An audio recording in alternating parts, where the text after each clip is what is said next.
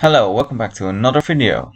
And this time I'm gonna be attempting to extract paracetamol from the little pills you take when you get the headache or whatever kind of suffering.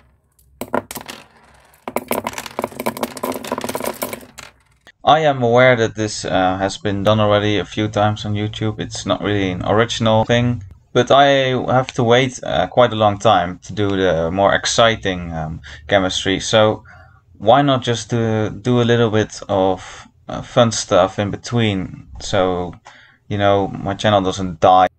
But first we need to obtain the paracetamol pills to extract it from, but I could find quite a lot of them just laying around. So I crushed all the pills in my mortar and pestle. Then I weigh about 27.8 grams of crystal paracetamol pills. I then measure about 170 milliliters of acetone and dump all of that into an Erlenmeyer along with the paracetamol pill powder.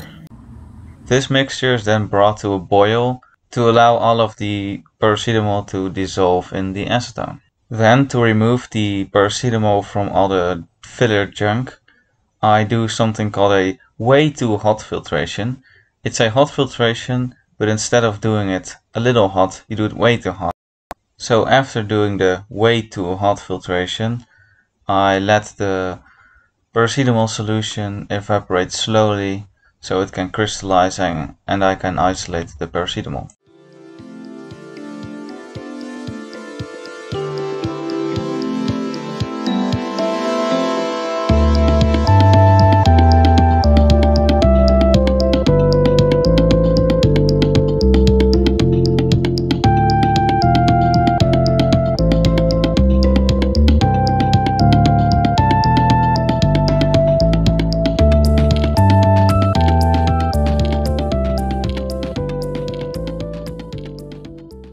Oh, and now the most important step, and that is setting your filter paper on fire just for fun.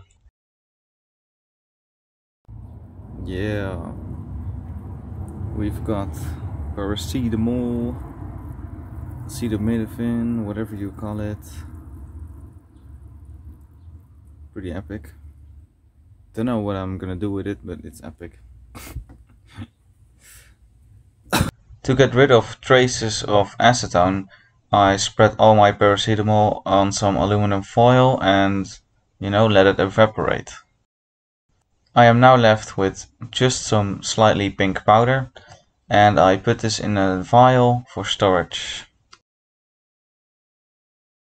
I hope you enjoyed this video, and if you did, like and subscribe, and have a good day. Goodbye.